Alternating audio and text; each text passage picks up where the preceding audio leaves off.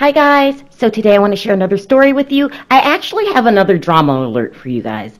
This is about the Real Housewives of Potomac. It looks like Monique Samuels is filing countercharges on Candiace Dillard over this epic dinner fight that they had. Okay, so let's get into the details.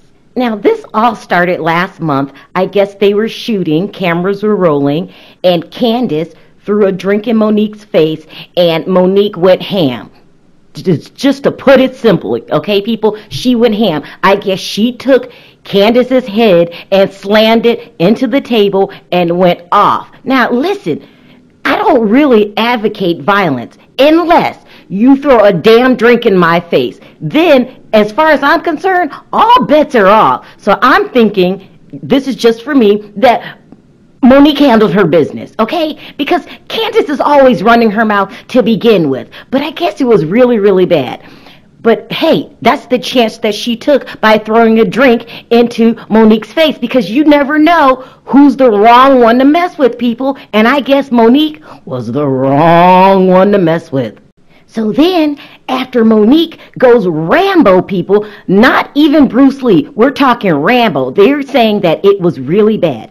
After Monique goes Rambo on Candiace, then she wants to run to the court like the crybaby that she is. So on October 16th, she filed a criminal complaint on Monique. Can you believe it, people? And on November 7th, Monique was officially charged with second-degree assault and scheduled to appear in court on December 23rd. Now, just that right there makes me mad.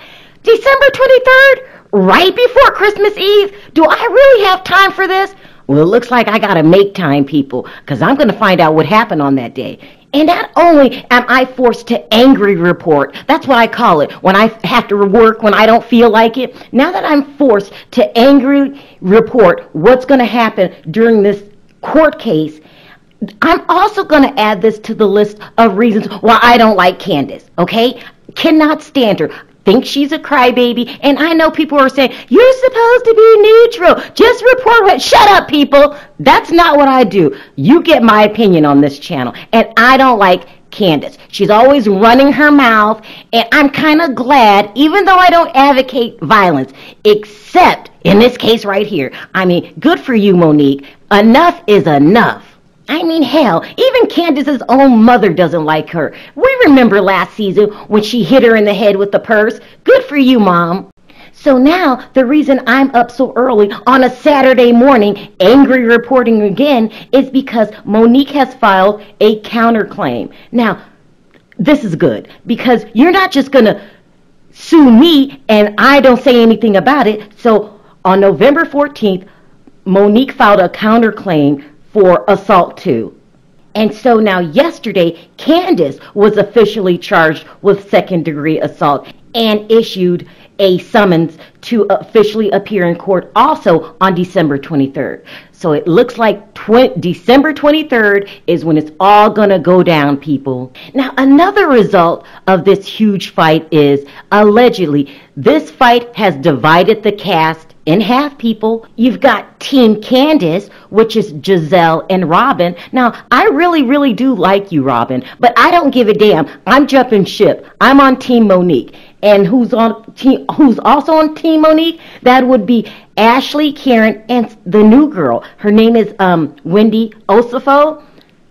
I mean, I cannot believe that Giselle and Robin has lost their mind. Yes, I admit I wasn't there. I didn't see what happened, but I don't have to see what happened, people. I know how Candiace can get. And according to the rumors, Giselle is trying to get... Now, sit down for this one, okay? She's trying to get Monique fired. She's saying that she's violent and she feels unsafe when she's filming when Monique is in her presence. Really, Giselle? I mean, come on. I mean, you wouldn't have to feel so unsafe if you would just keep your damn wine in your cup. I mean, please. I mean, I like you, Giselle, and all, but please don't make me put an ED on the end of the word like, because I will do it. Trust me, people, I will do it. And here's another request I have of you, Giselle. Please don't make Monique develop a sudden case of foot-to-ass syndrome, and so she has to put her foot up your ass by showing up to court and making matters worse. Just stay in the cut and mind your own business. But it sounds like you can't do that. You are, well, I don't even know the word to use, trying to get Monique fired, which she's not going to get, by the way. So you're wasting your time. But, you know, it's time for you to just pipe down and shut up and let these two women figure this out. No, let the courts figure it out. Now, officially yesterday, Monique's attorney released an official statement saying that this was self-defense. You know what that statement also means to me? It sounds like Monique has got the better lawyer. And then I really thought about it.